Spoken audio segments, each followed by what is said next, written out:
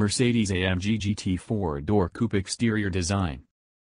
Overview. The wait is over and the AMG GT sedan, 4-door coupe, is finally here.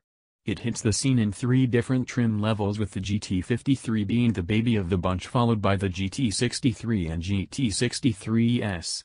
It delivers anywhere between 429 horsepower and 630 horsepower, with the GT53 being the only one of the 3 to get an inline-6 and is considered a mild hybrid.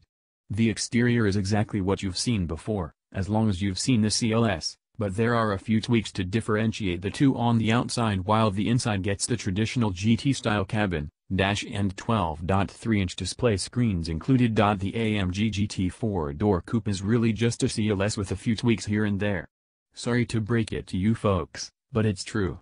The front fascia is nearly identical, with the exception of the headlights being taller in the outer corners, ultimately changing the shape of the front fascia, while the grille is nearly identical, with the exception of the vertical slats.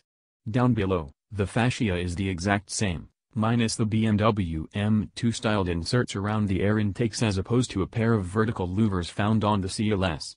The hood gets a pair of nostril lines in the center, while the side profile is outright identical below the beltline. Seriously, the GT 4-door even has the same lower body line and side skirts found on the CLS. Above the beltline, things change a bit, but not much. Mercedes kept the same A-pillars and window shaping up front, but out back the beltline takes a sharp curve upward to finish off in a point that's aimed toward the rear spoiler. It's a much better look than the stationary half-moon glass of the CLS, but it's pretty clear that Mercedes reused the CLS template. Around back, the differences between the two are quite subtle, with the GT 4-door having a shorter rear glass and more refined C-pillars. The taillights are thinner, and the deck lid shorter. The CLS is even a little sportier back here with the upswept deck lid the AMG GT 4-door doesn't have.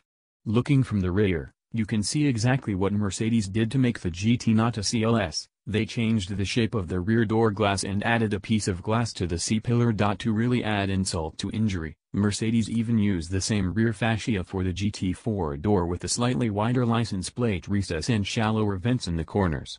The rear diffuser is what the CLS should have had, with an opening in the middle, nestled nicely between the twin, dual exhaust outlets. It's exciting that it's here, but we have to deduct a few points for Mercedes' lack of originality on this one.